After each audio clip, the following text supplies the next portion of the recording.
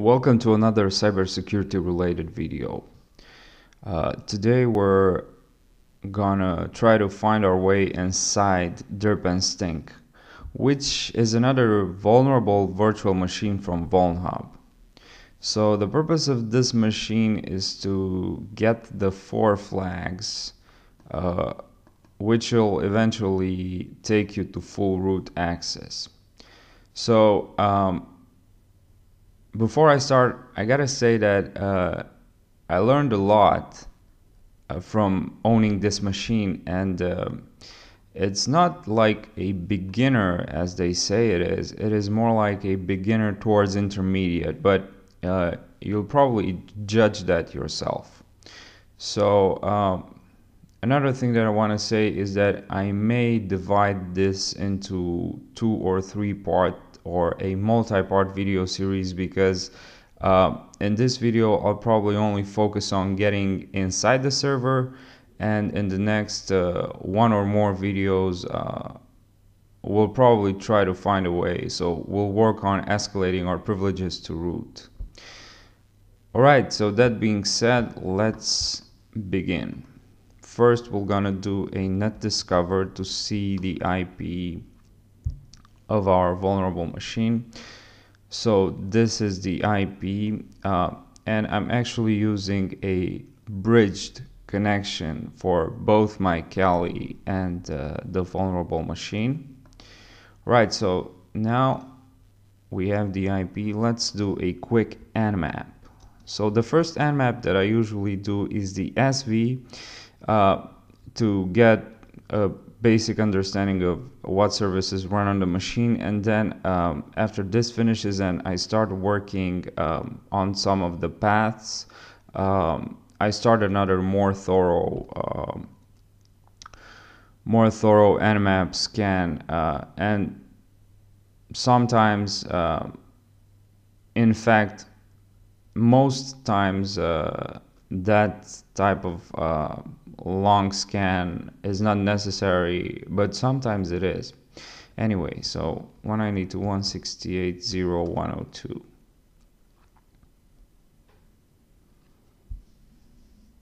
And this is actually a very quick scan. So we have 21, 22, and 18. So the first thing we're gonna do is to head over to 192.168.0.102. Alright, now nothing fancy on this landing page, and I tried to view the source by right clicking, and I wasn't able to find the spot where to actually click on view source. So this is what you should do if that doesn't work. So view source. Okay, and meanwhile let's open up another terminal. We could start derbusting to actually brute force for files and folders within the web directory. So derb or derbuster 192.168.0.102, and we're actually gonna use the big text word list. So user share word lists, derb and big.txt. By default it uses the common.txt, which is about 4,000 words, I guess, but this one is like 20,000 words. So let's start that. Make sure it runs. Okay, so 20,000 words. Set it in the background. Let's see what we have here. So we have web notes info.txt. Make sure you update your, so I'm not sure if I mentioned at the beginning, but I already did this, and like I said, I learned a lot from it. So anyway, make sure to update your host file with local DNS so the new DerpNStink blog can be reached before it goes live. Okay, we'll keep that in mind. And I saw that this is This source contains multiple lines, and if you scroll down you can see you have your first flag over here. So that was relatively easy. Now let's go to downloads.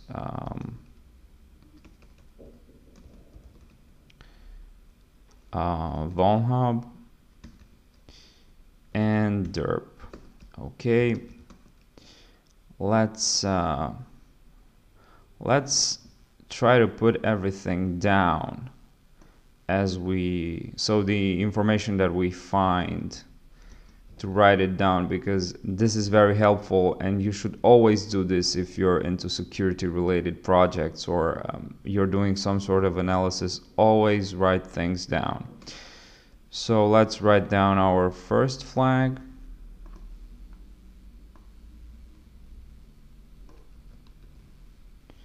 Okay, Control S. Let's see what derp is telling us.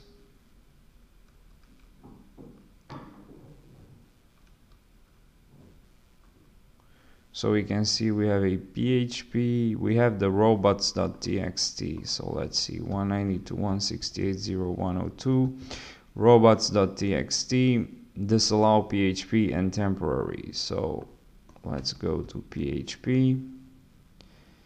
We can go there, temporary, try harder, nothing in here. Okay, what else? So we have PHP my admin. Oh, so it looks like we have a WordPress blog over here. Now let's try to go to, so it's at weblog. Let's copy link address or address and go to, okay, so remember what it said here. Make sure to update your host file with the local DNS so the new DerpNStink blog can be reached before it goes live. So we see a redirect here. So we asked for WP login. So let's try that one more time. 192.168.0.102 weblog. And it redirects us to DerpNStink local weblog. So what you need to do in this case to be able to access this this resource is to modify your etc host file. So let's go to nano etc hosts, and over here we're gonna add 192.168.0.102, and we want it to point out to derp and stink.local. Okay, Control O to save it, enter, and Control X to quit. Now let's refresh this. Okay, so right now we can access the WordPress blog. So at this point we probably want to get inside the administrator panel, and for this purpose, the first tool we're going to use is WP scan. And we're going to go to just HTTP 192.168.0.102 weblog. See if that works. Yes. So it actually tries this one. And the redirection, since we added it to etc host, works. Okay, so there's quite a few things to notice in this scan, and the first one that caught my attention was one about arbitrary file upload. Let me see if remote local host, and it was a critical one. Yep, so this one, slideshow gallery, arbitrary file upload. Okay, so we'll keep that in mind as well, and let's try to enumerate the users. So enumerate you. Okay, so we'll just URL, specify that. Let's say yes again, and it'll do the same thing like it did before, but this time with the addition of enumerating the users. Okay, so we have Uncle Stinky and admin. Now at this point there are multiple vectors, so we can see that a derp is still running. So at this point there might be multiple vectors of attack. First thing, which is really dumb, and you'd be shocked, but way too many people still use poor credentials and so poor passwords in their login information, and that kind of explains the breaches of security and the news about big breaches, big data breaches that we are dealing with every day. And one of them one like relevant example from the last few days was about one of the most watched videos on YouTube, which was about 5 billion, which had about 5 billion views, and probably malicious users got access into the account of those who had the video, uploaded it, and they deleted that video. So my assumption is that they had poor credentials, or they might have been infected with a keylogger or something, and that's how the breach happened, and that sucks, honestly.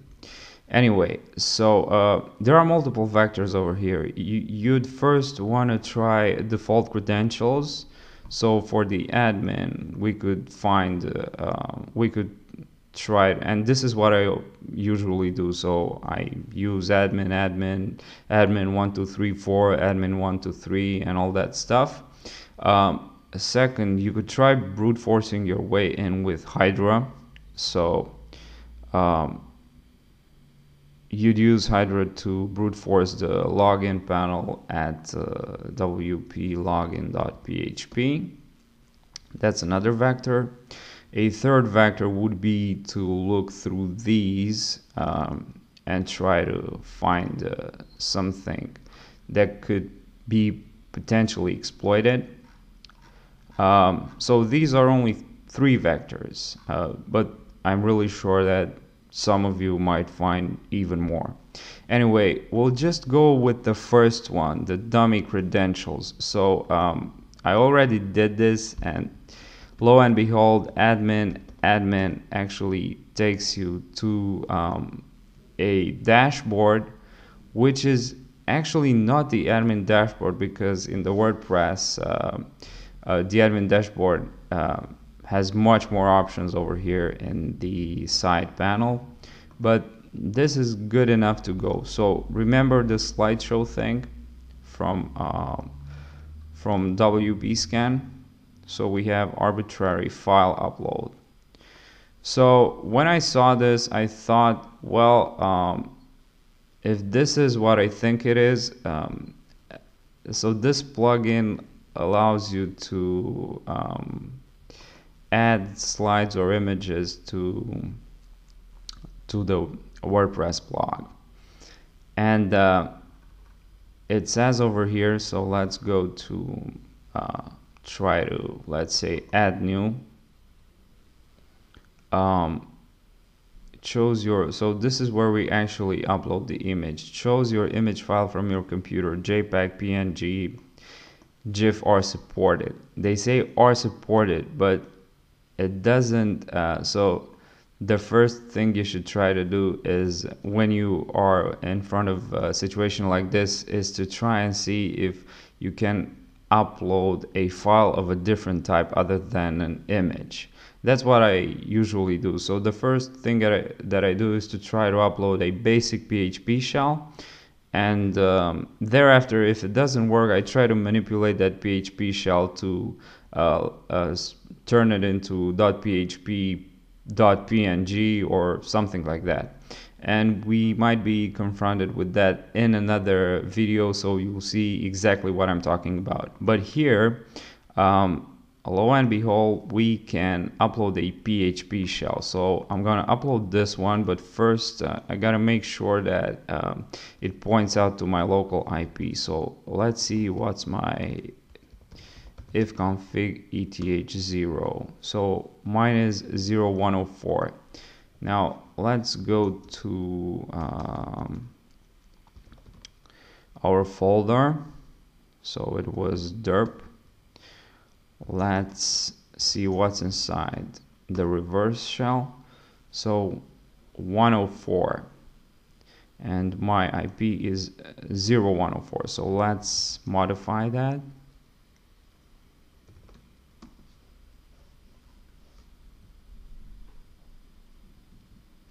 So with 0104, let's Control O, enter, Control X, save it. So right now it points to my IP and on port 449. Right, so let's set up a netcat listener on port 449.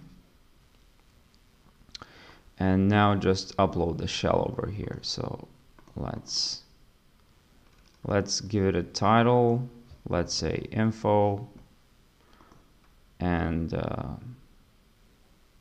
think we're good to go. So save slide.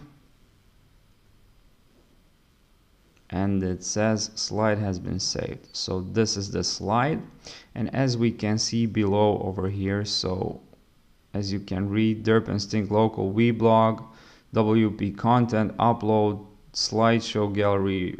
So that's the actual path to the PHP shell. So I'm gonna copy that link location, and then I'm gonna open it up so that we can execute it. So over here, and we have our listener. At this point we could stop the Derbuster, minimize it, because I think this is a good vector of attack. Minimize this. Okay, so it was executed. Okay, that's weird. So let's see that one more time. I'm not sure when it got executed, but it got executed. It was probably when I uploaded it, maybe. Anyway, let's just quit and set the listener again. Okay, so we have the listener, and now let's try to, so it's listening, and now we're executing it. Okay, and we should have a shell. Okay, so as you can see, we are inside the server. So uname -a. At this point, with one like escape from that shell, so import.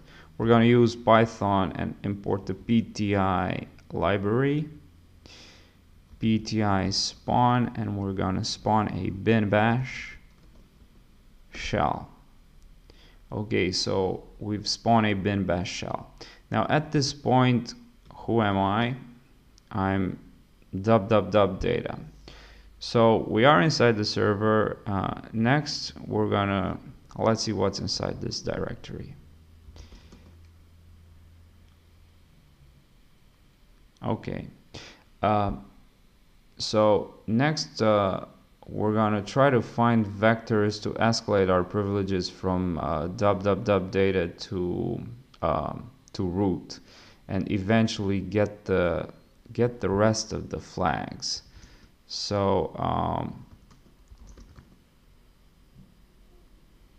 okay, I guess that's it for this video. We'll stop here, and we'll continue in the next one. So if you enjoyed this video and you'd like more cybersecurity related videos, you'd like to see more of them on my channel, please let me know in either of the comment sections below. If you enjoyed this one, hit the like and subscribe, and thanks for watching, and hope to see you in the next one.